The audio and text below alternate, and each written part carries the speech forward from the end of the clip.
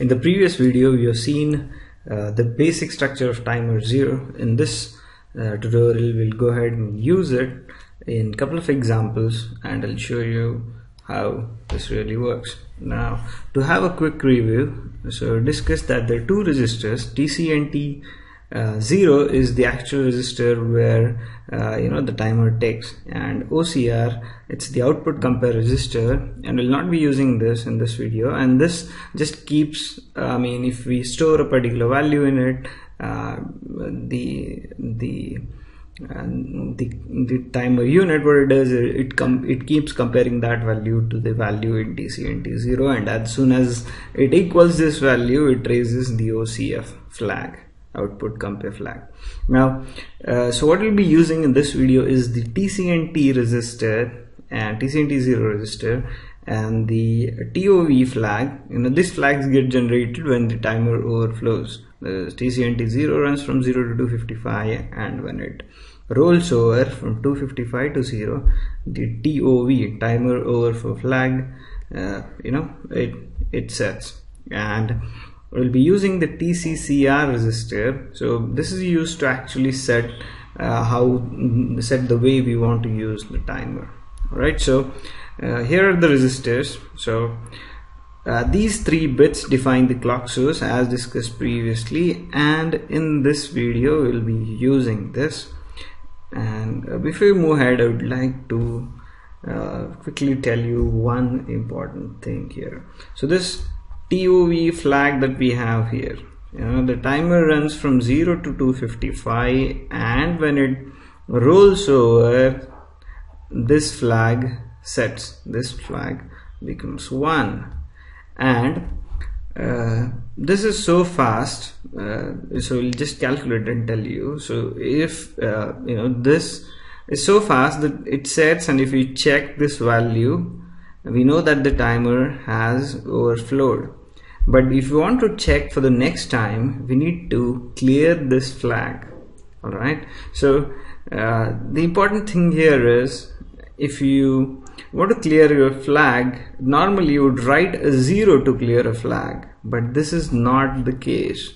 In case of AVR timers, to clear this particular flag, we need to write 1 to the resistor which has this flag, and this flag, it is contained in the resistor called TIFR, timer interrupt flag resistor, and this flag TOV0, it's in the D0 position. So if you want to clear this flag, this bit should be made 1 and not 0. So I wrote the code for the first time a long back, and then it was not working, and I did not know what was happening. I was clearing the flag by writing a 0 to this, and when I checked the data sheet,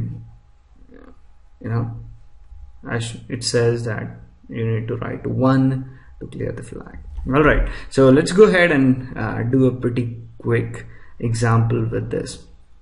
Now, okay, so the timer, let's see how fast it is. So it runs on 16 megahertz, and the highest pre-scalar value that we can put here is 1024.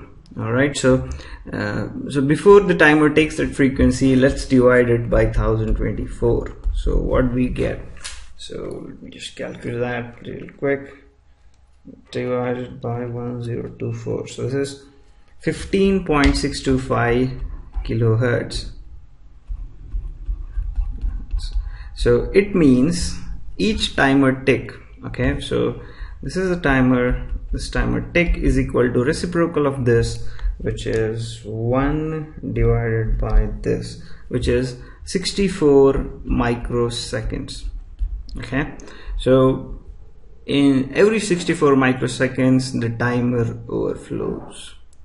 Now, I actually wanted to show you how the TC and T resistor keeps incrementing at this fast rate. But the problem now is, since it's taking at a rate of 64 microseconds, I would not be able to show it on the serial terminal or on the LCD because it's just too fast. So what we would rather do in this example is we would go ahead and increment a counter every time this this overflows, and then we will display that count on the LCD. So what that time would be, now each tick is 64 microseconds, and timer 0, as we know, it's a 8-bit timer, and it would run from 0 to 255.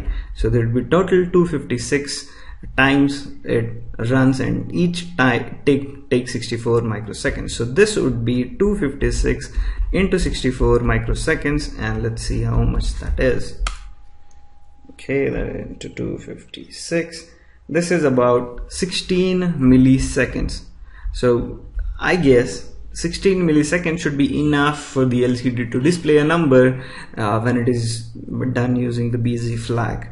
Okay, so let's just go ahead and write the code for this example. Now what we'll do in this is, first we would turn on the timer,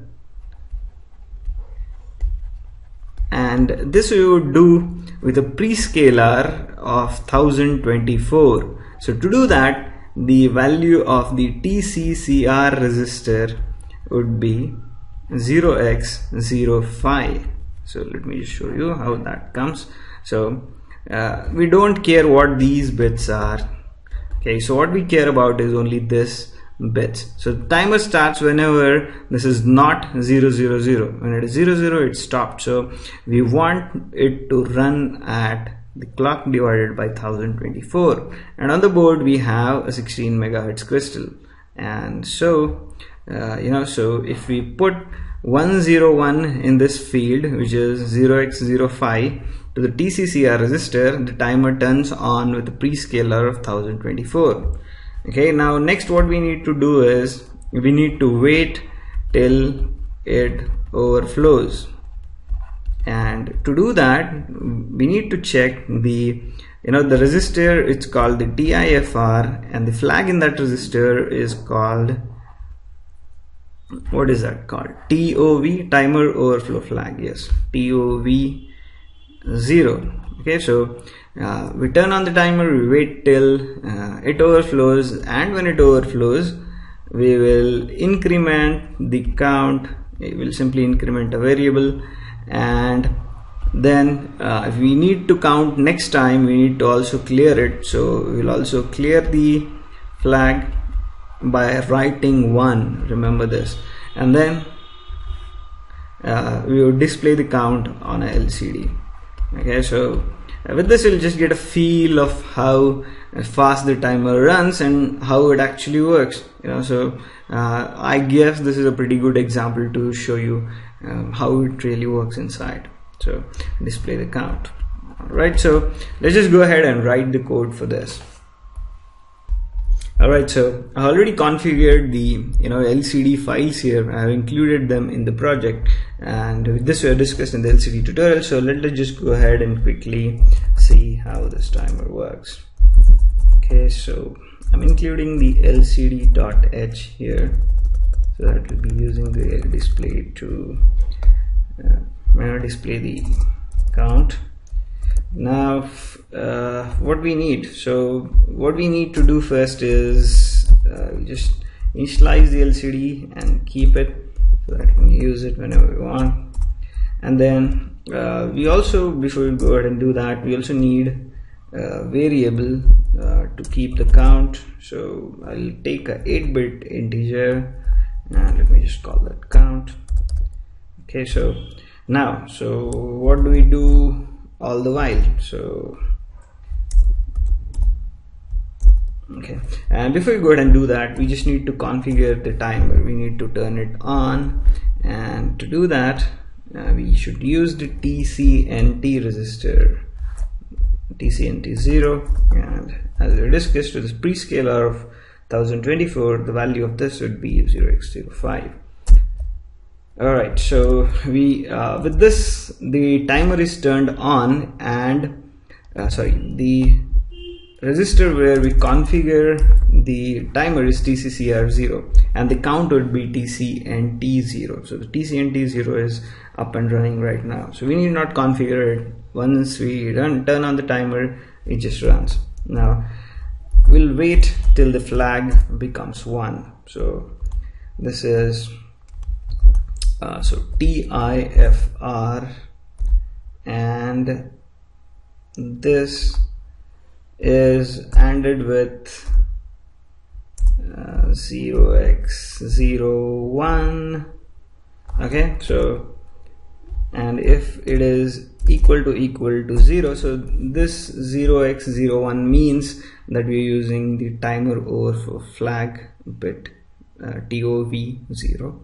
okay, so while the timer, if it does not overflow, we'll just wait here.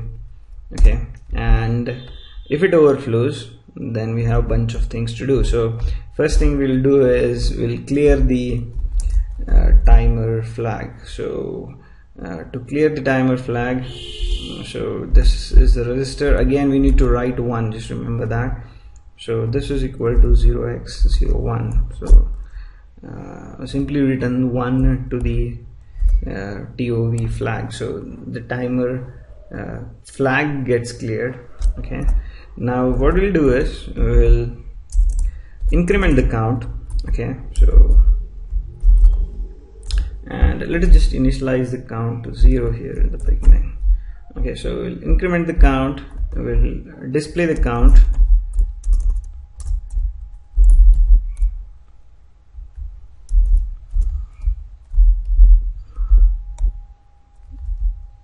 okay, LCD display number, and this is we'll display the count.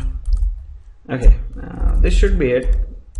And yeah, so what happens here is till the timer overflows, we wait here, and then next we clear the timer, we increment the counter, and then we display the count. So each time the timer overflows once, the count is incremented, and this happens at the rate of we had calculated that, so this happens at the rate of 16 milliseconds. okay, so let's see how fast that is. And I'm not considering the delay required to execute these statements or what goes inside this function. This is just to show you how fast it actually runs.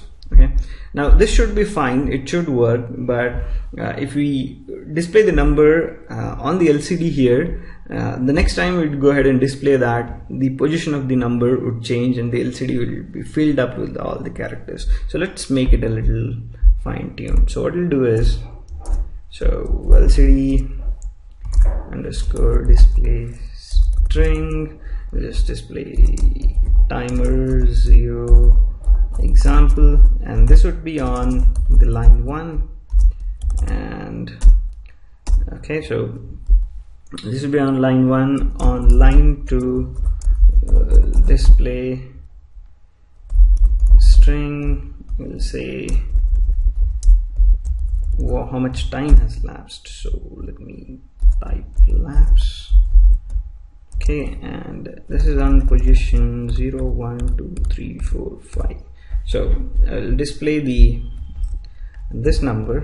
so LCD every time it will display the number below on this XY position. so this is line 1 and the position is 7. okay, so every time we want, the count would be displayed on line 1 and position 7. By line 1 I mean there are two lines, 0 and 1, so line 1 position 7. Alright, so I think this is it. So let me just compile this and check if there are any errors. Okay, what is that? TCCR 0. okay, there's no semicolon here. okay, all right, so I'll go ahead and upload this on the board and let's see what we get. All right, so before I go ahead and dump that onto the controller, I would like to take home a couple of points here. What you could see here is we are waiting till the timer overflows. So what it basically means is the controller is waiting for the timer to overflow. Okay, now this is a disadvantage because the CPU has to monitor it all the while and it cannot do anything else. So when we cover interrupt, so we'll discuss how a timer overflow generates an interrupt, and that interrupt can be used to tell the CPU as to that the timer has overflowed and you need not wait for it all the while. Okay, so this is the first point. And the second thing is you could go ahead and try out the other prescaler modes and other possible ways to use timer 0. Let's say to generate a delay of you cannot do a second, but let's say generate some delay of 50 milliseconds or 100 milliseconds. So the point here was the timers are pretty precise, and you can use them to anything you want. And also we'll cover timer 1 in the next video, and I'll also show you something cool with timers when we cover the interrupts, but you'll have to wait till the interrupts we complete the interrupts. Alright, so I'll go ahead and dump this code, and I just added one more line here, so the lab should go to line 2.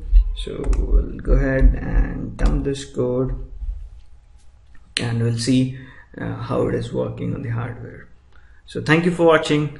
Do not forget to subscribe. Alright, so uploaded the code here.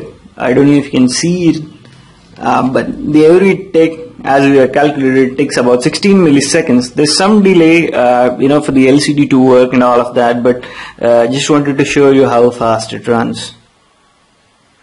Okay, so let me just reset the board. Yes, so watch the the second digit here.